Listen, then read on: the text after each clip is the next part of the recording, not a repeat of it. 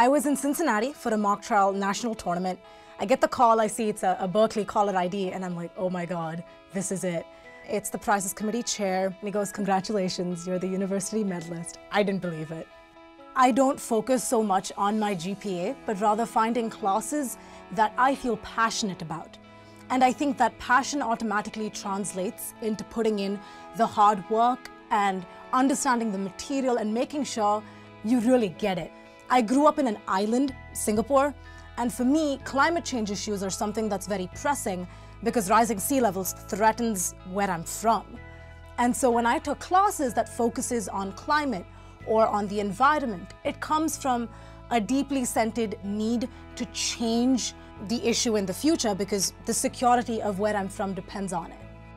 So my mom passed away in the December of 2013, and my family didn't exactly tell me why I was supposed to fly home. I saw my dad, my grandpa. I couldn't break down because if I did, they would be gone. But coming back was probably the hardest thing I have ever done. I saw like my mom in the smallest of things. Freshmen were moving into the dorms and my mom had flown in with me my freshman year to do the same. And it's those little things that you don't expect would hit you the hardest. It was so important to me to have my friends from mock trial, my friends from the dorms. They checked in on me every week. A lot of them checked in on me on Mother's Day because they knew it would be a hard time for me. My faculty members, oh my God, I don't know how I would have gotten through that period without that understanding. There's so many reasons I love Cal. First, of course, is the academic excellence at this institution.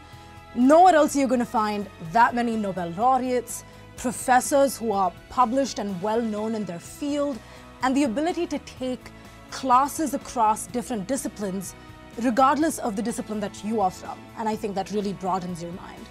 Second would be the students and your peers that you meet here. They come from so many different walks of life. Everyone has their own story, and it's really interesting to get to know them. And finally, of course, is the campus itself. It's beautiful. I don't think anywhere else you have the opportunity to stand up near the campanile and just get an entire view of the bay.